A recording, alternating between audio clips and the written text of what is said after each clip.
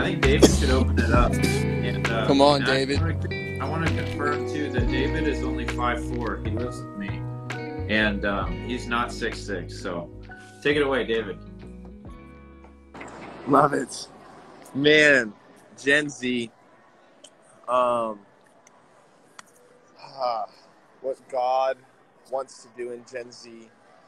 I think my generation, and I can speak for a lot of people in this chat, say amen if you agree.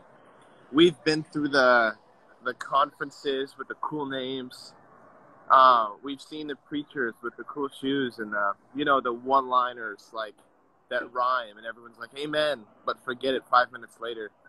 And I think I think that's good. I think it's done good stuff for God.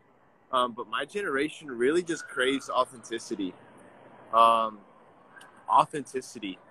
So if you're older and you're wondering how to reach Gen Z, say I agree in the chat if this is true. I've talked to a lot of people, and this is what they believe as well. We just want authenticity. We don't really care if you got cool shoes, if you can make one-liners. I don't remember one-liner in a sermon. I was thinking about that yesterday. I can't remember one, but I do remember the sermons where the speaker was screaming with passion, zeal, and wisdom, with authenticity. We've literally been spoon-fed lies since we were so young. In our schools, being taught things that don't make sense. Our generation craves just to be accepted. And the people who kind of wake up from this are like, this is dumb. Like, we want the real thing. I do not want what makes me happy. We don't want what makes us happy. We want what's true. We're done with we're literally so sick of just, I just want to be accepted. Like, no, I want the truth. And once we get the truth, we'll die for it. We really will. That's something I've seen super prevalent in me and my friends and everyone who's following Jesus. So that's what I would say to the older generation about Gen Z. And I'm going to speak to Generation Z right now. Man, you guys are really passionate for Jesus, and it's amazing. But there's two things you guys need to get under your belt. If you want to run the race for a long time, you can sprint at the beginning of a race, but anyone who runs knows if you sprint super hard and you don't pace yourself and you don't think about what's coming, you just want to be first right now, you will crash, all right? And this is a race. This is a good race. This is a fight of faith. So to Generation Z, find some trustworthy guys. If you're a girl, find a trustworthy girl. And you need to be able to submit to their leadership. I think we don't understand how much God desires honor. Like, God desires his children to be full of honor. And we need to honor the older generation. I know when I first became saved, I looked at the guys on stage saying, "Get off, old man, I want to speak." And that's disgusting. I'm going to call it out. That is disgusting. They've been running years before we even know Jesus. We need to respect the older generation. And I'm not saying that because my mentor's on here. I'm not saying that because Aaron's on here. I'm saying that because it's something I've actually learned. If you really actually want to run this race out, you need to learn honor. And you need to respect the people who have been running years before you. Respect and listen to them. And the other thing, and the last thing I'll say to my generation, to Gen Z, is to find the quiet place. Find a secret place. Guys, I'm so young in my faith, but I'm learning from people who have run before me. And they always say, David, the one thing that I wish I could have held on longer, or the one thing I am so glad I did, either they regret it or they super glad they did it, was getting into the quiet place. David, what's a quiet place? It's getting alone with God, without music in your ears, without, all the fancy journaling in the Bible and making it all pretty just because it looks pretty. It's really being honest, getting gritty with God. Guys, the armor of God, the armor of God, the helmet of salvation, the breastplate of righteousness, you have all of it. You have one thing that's called the shield of faith. The shield of faith. What the Romans used to do, because that armor was based off of the Roman armor, this is going to be the last thing I'm going to say. What the Romans used to do, their shields were made out of wood and leather, all right? And enemies used to shoot arrows that were on fire to actually burn the shields. And so what Romans used to do before they would go into battle, they would wet their shield in water. Guys, the quiet place is wetting your shield. It's getting ready for the flaming darts of the enemy. It's wetting your shield. It's going to the river and preparing you for battle.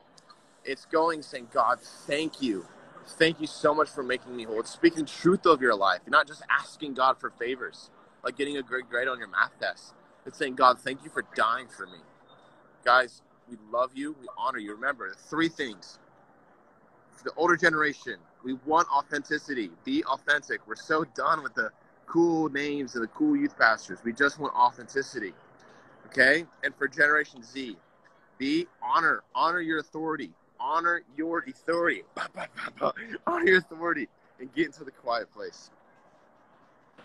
That is pure gold. Amen. Thank you, David, for releasing that. And even for the mothers and the grandmothers and the older generation watching this right now, the mothers and the fathers, like hearing this from someone who is Gen Z, let this be a sign to you that Gen Z is not hopeless, that there is a remnant. God is raising up a remnant in Gen Z to be lovesick followers of Jesus. And I believe David's a sign for that. So Amen. even for the mothers and the fathers watching this, like, let this encourage your heart to keep praying, to keep believing, to keep fixing your eyes on Jesus for what he's about to do in this generation. And I love that we have Shane and Aaron on too, because of Shane and Aaron both being fathers, both being people who have stood in the gap for Gen Z. I feel like both of you guys, in the face of statistics that are stacked up against our generation, you guys have believed the higher narrative. So I'd love to hear what you guys are thinking and what you want to release to as fathers. Yeah, I feel like I'm in full dad mode. I'm in my office, but I got a spit cloth right here for when I had my boy earlier. But, I'll just go real quick. And I want to build off what David was saying, because what's cool about the armor of God is, like he said, it did apply to that time period. And one thing that's cool is that the sword that we have, the sword back in that day, it wasn't a long sword. It was a shorter sword. And what would happen is if any of those arrows made it past the shield, they would actually use the sword to dig out the arrow from their body. Like when a barb goes in you, it's reversed, it's hooked, so you can't just pull it out, you'd have to dig it out. And so there's this idea that they would use their sword to dig out or uproot any arrows that made it past their shield. And so how does this apply? Well, we have our shield of faith, and we're trusting in the Lord, and we're leaning on him and his word. Well, those fiery darts that come from the enemy, they're accusations, because the enemy is after one thing. He's after your faith. So wherever you're at today, I want you to know he's not after your body, your money, your family, anything. The enemy is after your faith, because everything you do is driven by your faith in God. You're saved by grace through faith. It's only because of our faith that we're even born again. And so the enemy knows that if he can get you to lay down your own armor because you stopped trusting in God, then you won't be effective and you'll be open to all of his attacks. So faith is the goal. Jesus said you can do anything in my name if you believe. Okay? So we have the great privilege of believing in God. Well, sometimes we're running this race. We're fighting the good fight of faith. We're trying our best to have faith in God. And maybe some of those accusations from the enemy have come against you. They passed your shield and they've hit your body. Well, we take the sword of the Spirit and we uproot the lies and accusations of the enemy from our life. Man, I feel the power of the Holy Spirit right now. Someone is getting free right now, because you need to know that when the enemy lies to you, when he tells you a different identity, when he tells you that God's not for you, he's not with you, he's never going to use you, that you're a mistake, whatever it is, you uproot those lies with the truth of God's word. And so that's why David is talking about the secret place. That's when you get alone with God, when no one else is looking. for no motivation other than to just be with him. Jesus didn't pay for you to get to heaven. He paid for you to get restored back to the Father, because access to God is what was lost in the garden because sin. Well, Jesus was the Lamb who didn't just forgive sin, but John the Baptist said, "Behold the Lamb of God who takes away the sin of the world." Jesus has removed our sin by his blood so we could pursue a relationship with our Father. And so to Gen Z, to millennials like me and Aaron, and to the older generation, to women, I want you to know that the world is trying to tell you so many things about your identity and about who God is and all of these things. Stay in the Word. It's the only way to continually uproot all of the lies of the enemy that might make it past your shield of faith. So good, Shane. Thank you. Aaron, do you have anything to add? Yeah, man, that's so good, guys. I just want to say thank you to all the praying women on here. You are so needed, so needed. Gen Z. David talked a little bit about what Gen Z is looking for, and I would say that one thing that maybe Gen Z hasn't realized that they're looking for yet, some of them have, but it is mothers and fathers that believe in them and contend in faith for them. So I want to tell any mom, any dad, any grandma, grandpa, aunt, uncle, whoever, don't stop praying. Don't stop believing for a turnaround in whatever young person's life you're connected to. Seriously, don't give up. I want to share this because we're doing this thing. One Voice leads this initiative, this event called Gen Z for Jesus. And we named it Gen Z for Jesus because there is a burning passion in God's heart for Gen Z. And there was this one day that I was praying, and I was praying a lot of sad things. I was praying like, oh God, Gen Z's so broken, so jacked up. Oh God, the suicide rates are so terrible. They're gender confused. Like, and I was just like, and there's a place to pour out your soul before the Lord like that. It's not wrong. Like, and we don't want to like stick our heads in the sand and not have a realistic understanding of what this generation is facing. So that's not what I'm saying. But God showed up in that moment, and he touched me with his heart, and I heard him thundering from his throne, Generation Z is mine. Generation Z is mine. And I shook under the weight of God's presence and wept because I realized my heart wasn't even connected to that cry of his heart, that he wanted Gen Z as his own, that the Father wants Gen Z for his son. And I was reminded, I want to share this Bible verse because I believe God is inviting mothers and fathers to carry his heart for Generation Z. In Luke chapter 8, there's this story of a man. His name's Jairus, and he has a 12-year-old girl that is dying. She's on her deathbed. All right. And Jairus comes and he finds Jesus, grabs Jesus, says, "My daughter is dying. Would you come? Like, lay a hand on her, heal her." And of course, Jesus goes. So he starts heading towards Jairus's house, and there's this interruption of this moment where this woman with a flow of blood reaches out, touches Jesus's garment, right? You guys know this story. It's a powerful story. Power goes out from Jesus. He says, "Who touched me?" And the disciples are like, "What are you even talking about?" But at that same moment, this woman that pressed through the crowd to lay a hold of Jesus, at the same moment, messengers come from Jairus's house. And they say, "Your daughter is dead, Jairus. It's over. Your daughter's dead." And here's what they say. They say this demonic phrase. They say, "Why bother the teacher any longer?"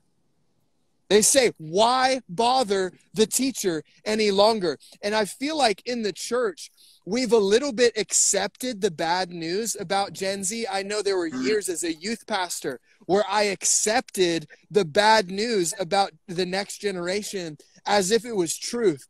And that day when I heard God thundering from his heart that Gen Z is mine, I realized, oh my gosh, I've got to connect to the storyline of heaven, of what God is saying and what God is wanting to do in Gen Z. And in Luke chapter 8, check this out. In this moment, when they say, "Why bother the teacher any longer?"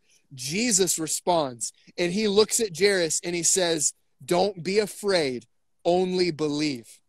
Don't be afraid, only believe. And I want to tell you, moms and dads, if you have a prodigal child, or maybe you're a youth pastor or a praying mom, you're praying for young people and you see people going astray, I want to tell you, don't be afraid, only believe. Don't That's give good. up. And it was amazing because right after this woman presses through the crowd to lay hold of Jesus, God reveals his heart in that Jesus presses through the crowd and says, no, we're not giving up. We are going after this 12-year-old girl. And I believe that's what Jesus is doing. And he shows up at the house and he says, she's not dead. She's just sleeping, right? You guys know this. You've heard this story.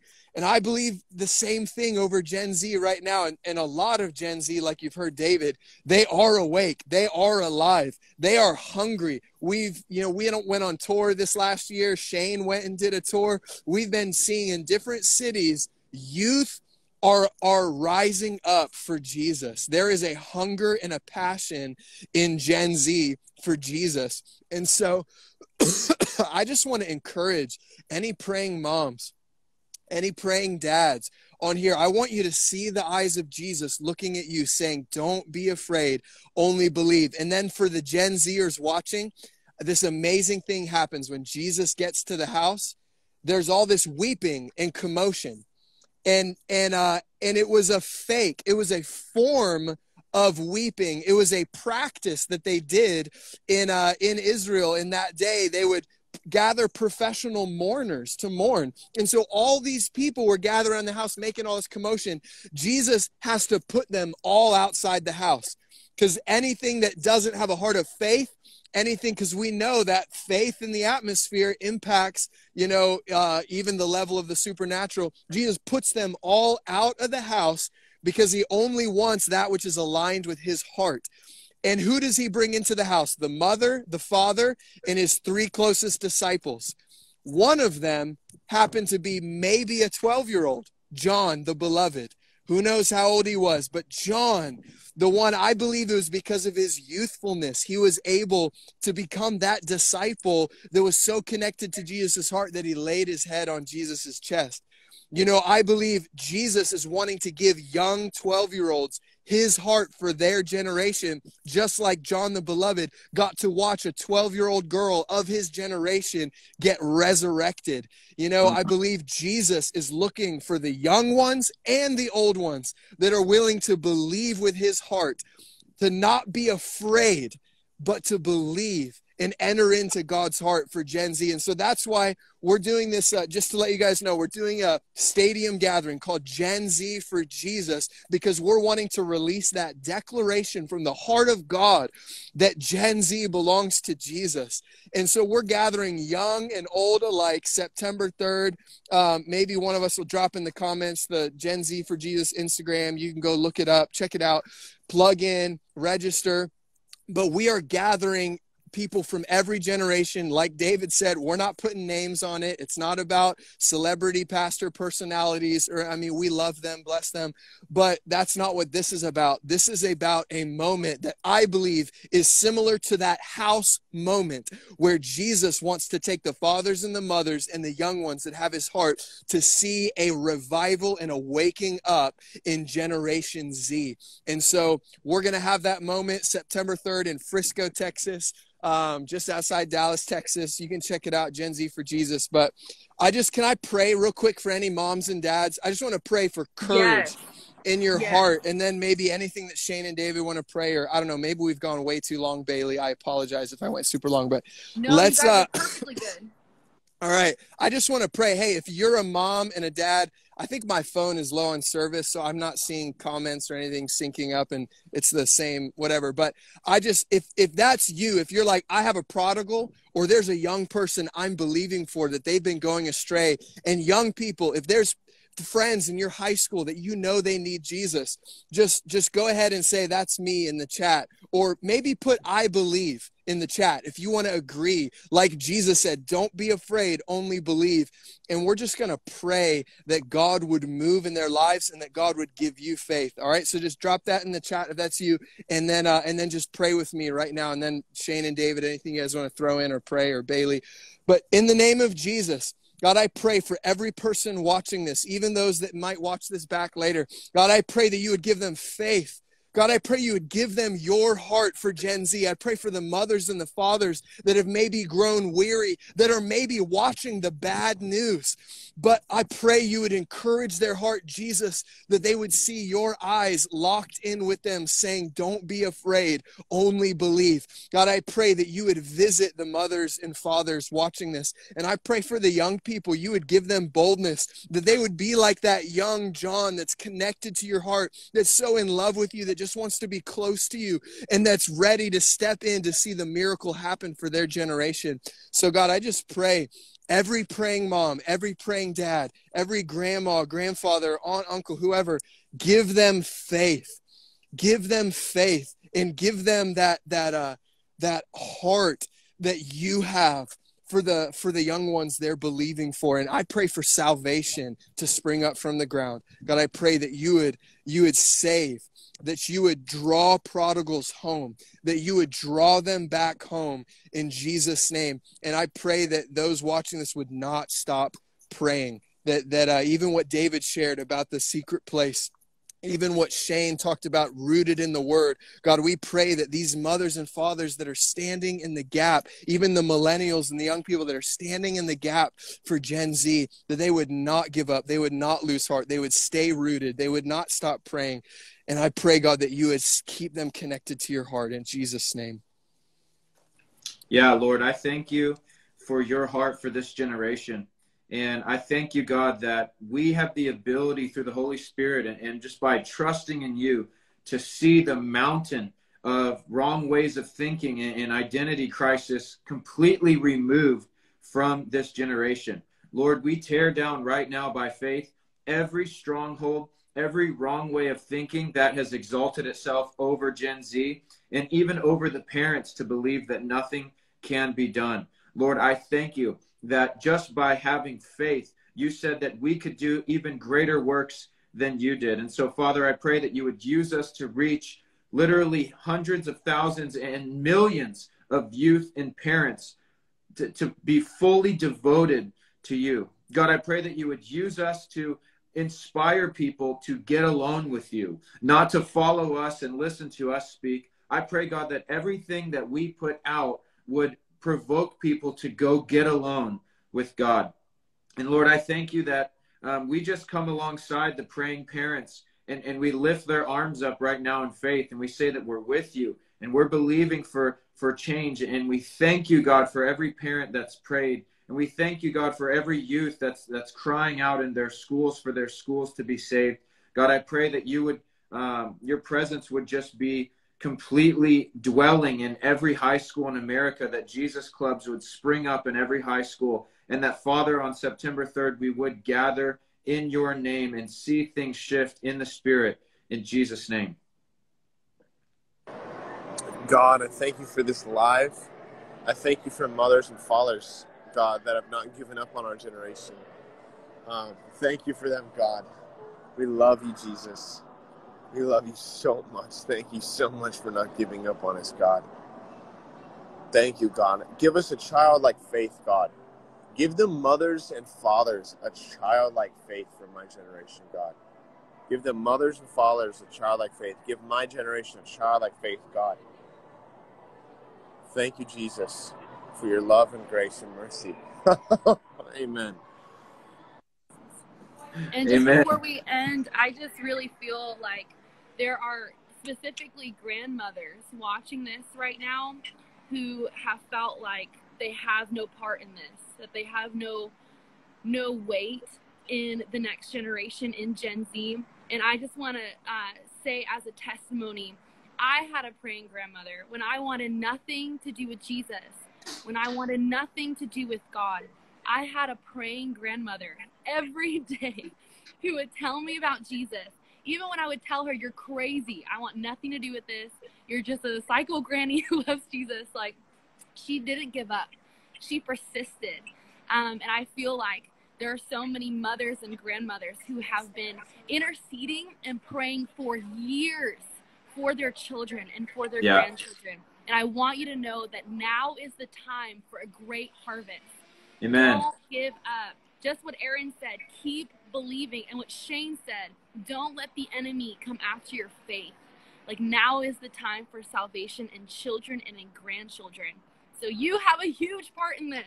So we need you on September 3rd. We need you every day on the daily. We need the mothers and the fathers. So I just want to encourage you guys with that we need you. We need the grandmothers. We need you guys. So thank you so much. Thanks, Shane, Bailey. Aaron, David, you guys are my heroes. Seriously. We love you. Thank you guys. We love you so much. Thank you guys so much. Yes. Register for GenZforJesus.com September 3rd. We want to see you there. So, Woo. yes. Love you guys so much. See you guys. Awesome. Thanks, Bye. Bailey. You're amazing. See ya.